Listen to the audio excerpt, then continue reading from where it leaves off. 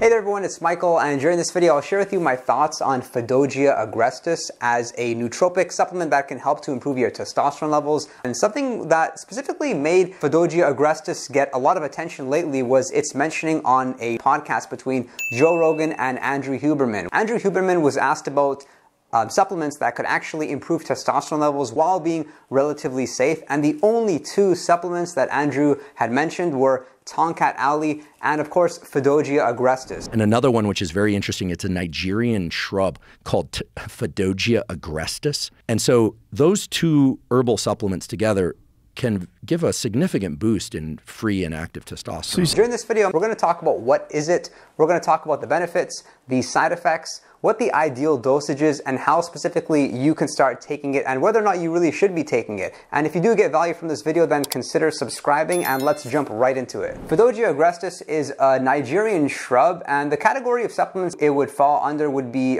supplements that would improve testosterone levels. If you've ever heard me talk about yohimbine, which is also something very powerful at boosting libido, yohimbine is as well found in Fadogia Agrestis, and what I like about it is that it is naturally occurring. Guys, it's not man-made, which doesn't necessarily mean it's safe. What you need to understand about Fadogia Agrestis, and the unfortunate thing is that there are basically no studies done on humans. The only research that we have is, of course, studies done on rats or studies done on other animals, but fortunately there are some anecdotes you can read about as well. If you browse online, people reporting that they feel more intensity at the gym, they feel increased aggression. Some people have mentioned that their sleep is better, and the blood work shown afterwards of using Fadogia did actually show like a 200% increase. However, these individuals probably had lower testosterone levels, which is why they did see a benefit. I have tried a number of natural testosterone boosting supplements over the years because I did actually have an experience when I had low testosterone levels, so I'm probably like you and looking for absolutely anything that can help me to improve my testosterone levels, because more testosterone means better sleep, better energy levels, more muscle mass, and less fat, and all that good stuff. It's been my experience in taking natural testosterone supplements that they seem to kind of work if you have lower testosterone levels, but if you're somebody with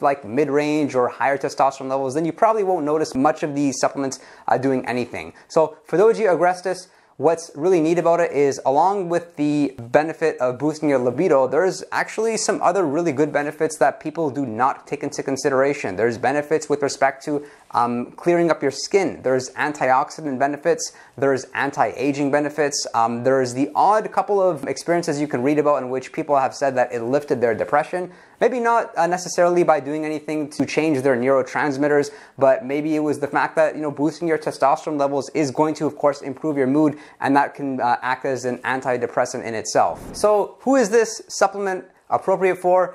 Maybe somebody who's experiencing low testosterone levels, maybe somebody who's just coming off of a cycle, or maybe somebody who is considering, taking testosterone, but they would rather still do their best to keep it somewhat natural. Then, of course, this is a better alternative than getting on a cycle, as you know. And what I like about Fadogia Agrestis is that it's not something that you should be taking every single day for a long period of time.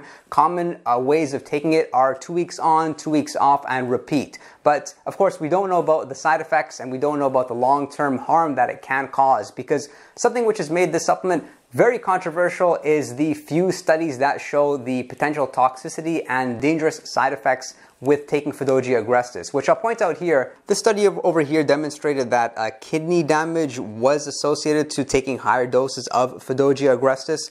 And then here's something somewhat concerning, is that in a follow-up study, this was done in 2008, what they had found after giving Fadogia Agrestis to rats for over the course of about a month, the rat testicles measured larger, although they may have been less healthy. And then is there were increases in certain enzymes and a reduction in proteins that actually indicate possible toxic damage, which in theory may result in decreased fertility. But it's safe to say that if you're looking to, boost your testosterone in a natural way, I would recommend you look into taking other supplements over Fadogia Agrestis. However, this may have some neat uses to taking it. Like I mentioned, I really like that you don't need to take it for a long time. You could just really take it when you need to.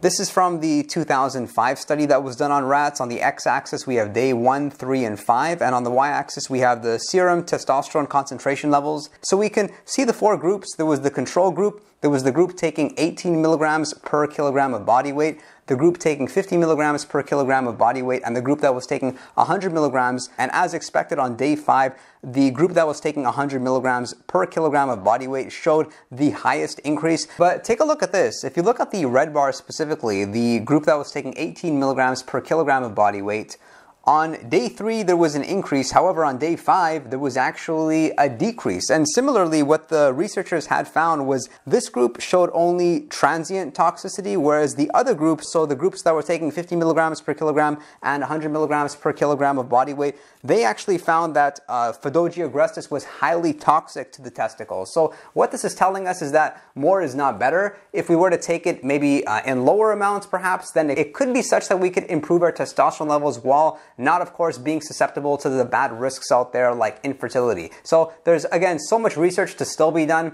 I can say that I am somewhat comfortable taking Fadogia agrestis. I'm going to give it a shot and I can let you know how it goes for me. Now let's talk about how to take it and what the right dosage is. So what you need to know is that the pill is commonly going to be sold in 600 milligram capsules. 450 milligrams is also pretty common.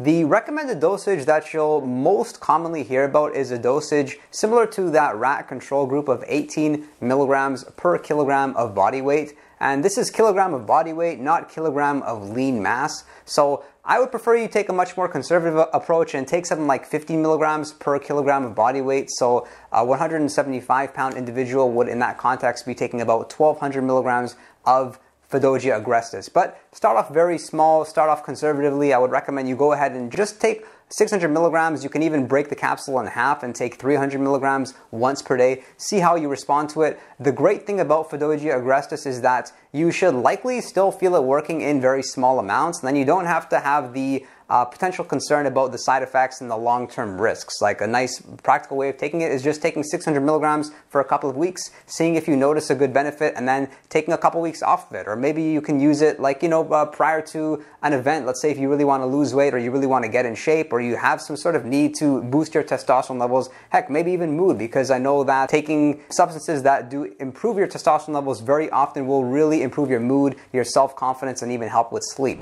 It won't matter whether you take it in the morning, in the evening, or whether you were to take it fasted or with a meal. Don't expect it to have any sort of different benefit that way. Just take it in a way in which is convenient for you to take and a way in which you can take it consistently. For example, if it works that you take it pre-workout, then I would suggest you stick to taking it pre-workout. At least you're getting it in and you're not missing the dose. So you can, at the end of your cycle, then be objective about it and determine whether or not you should continue taking it. And if you were to ask about other nootropic supplements that may go along with it, well, there are none I can really think of that would have a nice synergy to it. Just ensure you're taking a multivitamin. You have a great diet that's filled with micronutrients. You're, of course, exercising. And if you want to take other supplements to as well improve your testosterone levels, then you can consider taking ZMA, which I've talked about in this video over here. That's zinc, magnesium, and vitamin B6. And a couple other ones that I really like are Tribulus, and I mentioned Tonkat Alley. And I really hope you found this information helpful. I don't recommend this particular supplement. I don't think it's safe, but I don't as well think that it's as bad as people are making it to be. And for that reason, I'm going to give it a shot and I'll let you guys know how it goes. And I'll look forward to seeing you all next time. Don't forget to click subscribe and drop a like. And thank you for your interest in nootropics.